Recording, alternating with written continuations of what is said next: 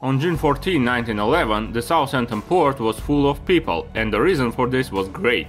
On this day, under the command of the famous Captain Edward Smith, a new, unsinkable, huge and luxury liner started its first sail. And it was not Titanic. The Royal Mail Ship, or RMS Olympic, was the first liner of the Olympic class, the leaders of its time, which became legendary due to their dramatic fate. Probably the most famous liner in history, Titanic, was from this class, and the youngest in the family was the Britannic, a ship which serviced also ended tragically. Olympic, however, had a long and full of events 24-year career, not as dramatic as its brothers, but not less interesting. The history of these giants began long before they appeared. The beginning of the 20th century was marked as the time of an incredible increase in traffic between the old and the new worlds. The ground transportation could not be used. The air transportation was just born. So all the work was on the ships that were growing incredibly fast at that time. In a way, the Atlantic became a track for the countries in their maritime race. But in 1906, the leadership of the United Kingdom consolidated itself when the Cunard Line Company launched two famous giants, Lusitania and Mauretania. Cunard's main competitor, the White Star Line, became an outsider, although more recently was the absolute leader. It was necessary to find a solution to this problem. The decision was obvious. In 1907, the leaders of the White Star and the Harland and Wolff shipyards, that built ships exclusively for the company, decided to answer Cunard by creating new liners. 3 new ships had to become the future titans of sea transportation. The Harland and Wolff shipyard, located in Belfast, was designed to build 2 ships at once. The Olympic was founded in October 1908, followed by Titanic. The Britannic was planned to be built after the first ship leaves the shipyard. The 882 feet long vessel was so huge that the shipyard had to be modified, but the dimensions were a success. The Olympic was almost 92 feet longer than the Mauretania. However, the more economical power plant, which gave a lot of financial advantages, lacked the PR. The ship needed 3 funnels and the competitor had 4. Therefore, it was decided to install 1 more funnel, although functionally it was not needed, and was used just for ventilation. The ship was driven by 3 propellers, 2 on the sides of the hull and 1 integrated into the base of the rudder mechanism. As soon as the Olympic touched the water, it was immediately declared not only the largest ship in the world, but also the most luxury. While passengers of the 2nd and 3rd class were provided quite a decent living in the voyage, 1st class passengers were granted their own small palaces. There were also huge walking decks, restaurants, recreation areas, gyms, baths, and of course the main hall with the famous grand staircase. Another feature, special elevators that were made only for the Olympic class ships. In principle, the ships of this class were almost identical. Olympic and Titanic looked like twins. However, based on the experience of the Olympic that sailed first, the younger ships received a number of changes. Because of that, the Titanic was almost 1,000 tons heavier than its older brother, although their dimensions were identical. The sea trials began in the spring 1911, and after their successful completion, the ship went to Liverpool, to its port of registry. White Star launched a large-scale campaign, describing the Olympic as the first representative of the revolutionary, huge, luxury and safe ships, superliners. The ship started its first voyage on June 14, 1911, from Southampton to New York. Media support was enormous. When it arrived to the United States, the ship attracted attention from the public. It was met by more than 10,000 people. However, the successful voyages were interrupted already on the 5th sail. In the same 1911, during the passage of a small strait in the northern part of the English Channel, the ship collided with the HMS Hawke. Passing close to each other, the ships sailed with sufficiently high speeds, and the giant Olympic actually pulled Hawke into her side. The liner's hull got damaged, while the cruiser almost lost its nose.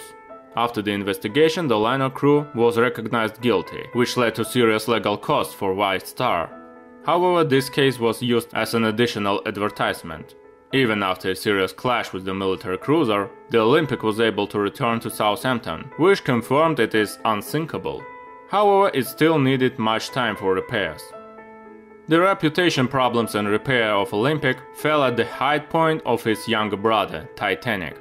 Its first voyage was to become a great event, and it became. On April 14, 1912, Olympic was on its way from New York. The ship received a distress signal from the Titanic, but was too far, nearly 500 miles from the crash site. The ship of course went to help, but it was too late. A few hours later, the crew received a message from the ship Carpathia. Titanic is no more. About 700 people were saved. Nearly 1500 died with the ship. Olympic returned to its course. There was nothing it could do to help. Besides, barely saved people could be shocked to see a ship that sunk in front of their eyes a couple hours ago. When the liner arrived to Southampton, the city was already in mourning. After the disaster, the Olympic was sent to Belfast for modernization. First of all, the installation of additional lifeboats. The structural elements were also upgraded. Only a year later, it returned to the roads and was described as the new Olympic. Modernization was advertised as a solution to improve the comfort level. White Star maximally distanced its flagships from their sunken brother. However, the flagships soon lost the title of the largest liners in the world when the newest SS Imperator with a tonnage of 52,000 tons was launched. Olympic met the First World War during its sail to New York. The liner continued to provide transport communications between the United Kingdom and the United States for some time. Then it was sent to Belfast, where it spent some time with the Britannic. It was modified, received some protection weapons, assigned to the Royal Navy as a transport ship and sent to the Mediterranean Sea. The war was getting more and more brutal. At sea it became obvious after the Lusitania's disaster in 1915, when with the liner, sunk by a German sub, almost 1200 people died.